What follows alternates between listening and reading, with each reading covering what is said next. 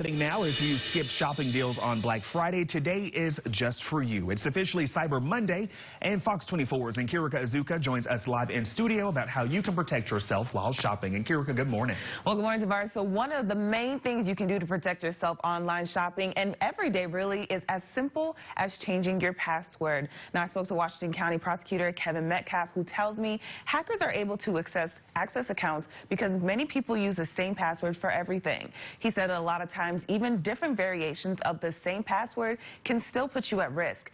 Metcalf says a strong password has at least 15 characters, a mix of lower and uppercase letters, symbols, and doesn't use any personal information. Now, a lot of times there's the idea that scams mainly affect people who don't navigate the internet very well, like the elderly, but Metcalf says that isn't always the case.